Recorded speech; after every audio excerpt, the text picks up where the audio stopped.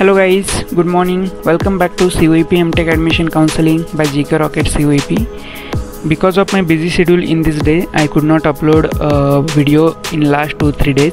But I have started Electronics department and going to discuss one by one branch. Today I am going to discuss MTech in Signal Processing at COEP.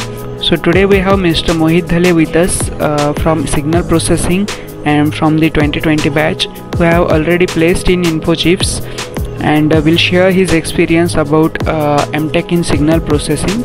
So welcome Mr. Mohit Dhale.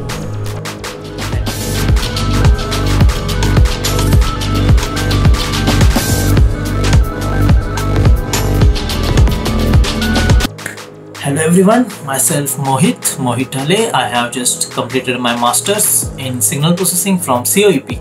So basically signal processing branch deals with different kind of process like image processing, video processing, different kind of biomedical data as well as audio data is there. If we talk about curricular, then these subjects will be taught to you along with machine learning subject, where you will learn different kind of techniques of machine learning using Python language. And if you know about, there is a boom in the industry right now regarding machine learning, deep learning, and if you are interested for this, then you can choose this branch. If we talk about teachers, then teachers are well highly qualified. If we talk about labs, then labs are well equipped. Along with COEP is having a signal and image processing lab where high-end GPUs as well as CPUs are there for your faster processing. If we talk about placement, then see, basically there are two phases in COEP. First one is of your examination on all those things of first year, and second one is about dissertation, that means your project. So if we choose to complete your dissertation or project from the industry, then internships are there. Almost 40 to 50% students are allowed to go into the industry and complete their projects, and rest are completing their project in the in-house. And if your performance is good, then company will directly give you PPO. Or regarding if you don't get PPO from your internship company, then placement is there. Like mostly see, basically 50 to 60% students get placed into the various companies. Like most of the companies are IT section company, and few are there like core company. I got placed into the core company. If we talk about technical events are good in COEP, cultural events are there, and regatta, especially regatta is there in COEP, where boats racing and all those things are there. If you come here, then obviously you will like all these things. So if you are getting a chance to get selected into the COEP, then please do come in. Thank you Mohit. Thank you so much for sharing your reviews. This can help many juniors while taking their decision of doing MTech in COEP. Thank you so much. So the more point are like signal processing is best branch where you can learn many recent technologies like artificial intelligence, data science, machine learning, and the intake of this branch is 18 students, and there is no sponsored category here. So very good projects are given to you based on the AI and ML and AS, so that you can be showcase your skills while giving your interviews for the job. So there are many extracurricular activities like guest lectures, technical events, conferences and seminars happening in the department, and there are very good opportunities of internship and placement which we are going to look into in details in next slides. So before going further, we should discuss the cutoff of this branch. And one more thing I would like to clear here, that many of you are asking me about giving the cutoff of previous 2-3 years.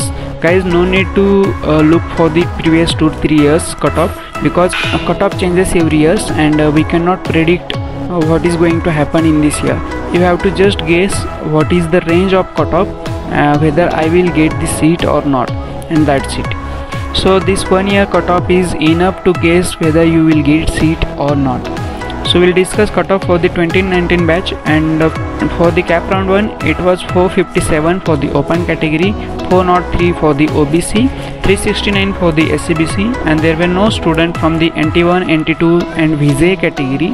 350 was for the SC category and 400 for the EWS. In a cap round 2, cutoff slightly decreases, and it was 434 for the open category, 357 for the OBC category, and cutoff was same for the SCBC, that is 369. The candidate of his category may have appeared in cap round 2, and the cutoff were declared in cap round 2 and not in cap round 1 for the VJ category, and it was 400.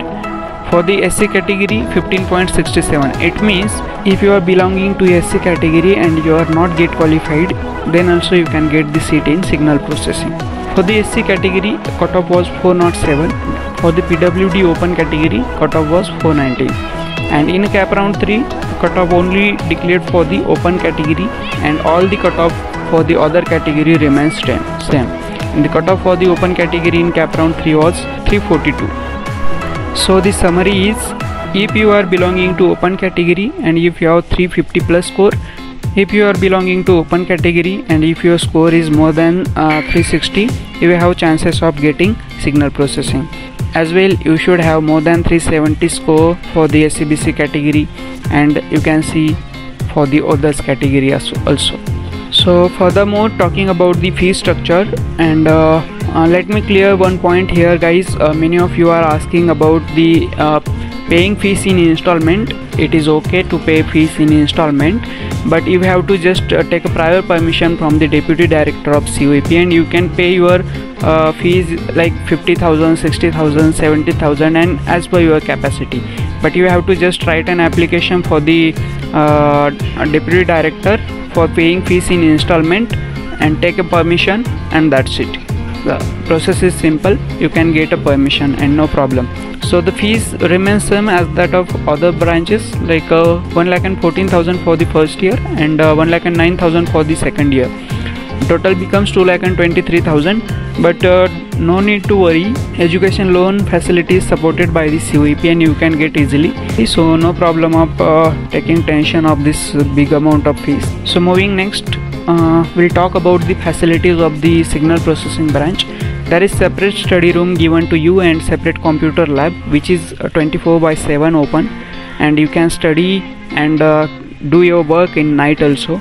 The Signal Processing Excellence Center is given to you. If your projects are good and you need high performance systems, will be provided in the Signal Processing Excellence Center. There is good support for publishing your research paper, and COEP also does funding for the research paper publication. The plus point is there is no hard work for your exam. Like exams are based on the assignment and presentation base. You have to just study your class notebook and go to your exam, and that's it. There is well exposed environment to learn recent technologies like Internet of Things, machine learning, artificial intelligence, cloud technologies, blockchain technologies, etc. There are industry experts, guest lectures, seminars, conferences, events happening in the department, so you can go and attend also. Giving more information about this branch is like, if we are going to look into the course structure, 68 credits are required for the MTech degree for the signal processing, and it covers all the courses surrounding your signal processing branch, like mathematics, bridge courses, elective course, learning courses, core courses, laboratory, interdisciplinary, liberal and self-learning, and skill-based courses. So if you complete this course, you will be like versatile personality. Your 2-year MTech includes 4 semesters. In semester 1, 22 credits are given, and there are some important subjects for your interview point of view, like digital image and video processing, biomedical and signal processing, linear algebra, and probability theory. The biomedical and signal processing is very important subject. You can talk more on this subject in your interview. In semester 2, 22 credits are again given, and but I would suggest you to do mini project, because quality of mini project is directly proportional to selection of your internship. And the important subject of this semester are like machine learning, artificial intelligence, joint time and frequency analysis, that is JTFA, is very important subject. So combining semester 1 and semester 2, your first year of MTech is completed.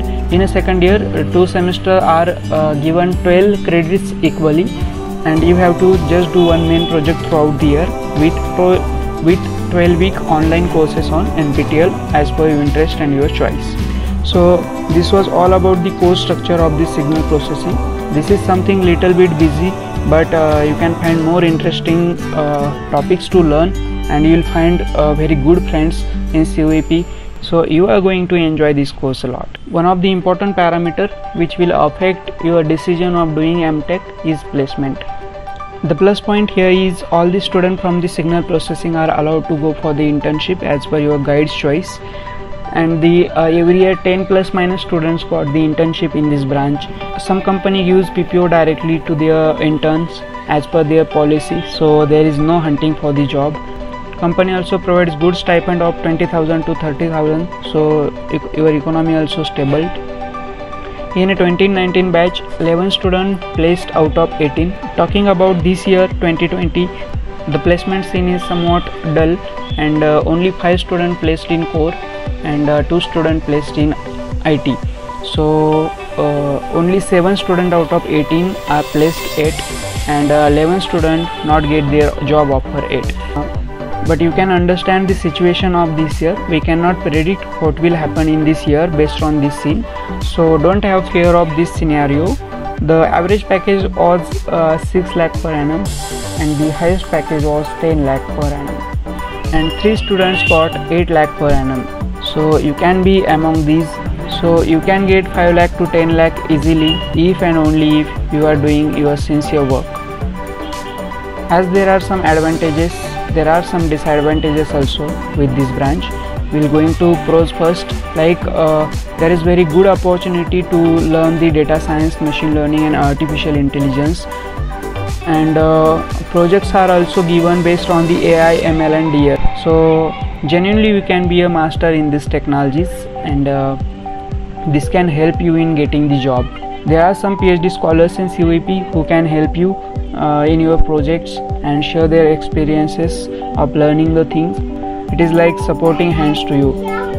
And if you know about the coding, and if you have learned something about the coding, nowadays more companies are coming for the coding. The cons are like schedule is very tight in first and second semester, and you cannot find time for your other businesses. Heavy project load is also given, and there are some extra lectures on Saturday, Sunday also. The problem here is only core field internship projects are accepted by the guides. If your internship company is providing you a non-core project, and if your guide is not accepting that project, you have to leave your internship and have to do in-house project in the college. So that was all about the pros and cons of MTech in signal processing at COEP. So this is all from my side. Thank you so much. See you in COEP. Subscribe the channel, join my WhatsApp group, join the Telegram channel, link is given in the description. Raise your doubt and comment in the comment box. Feel free to ask your doubt, comment box is open for you. Thank you so much.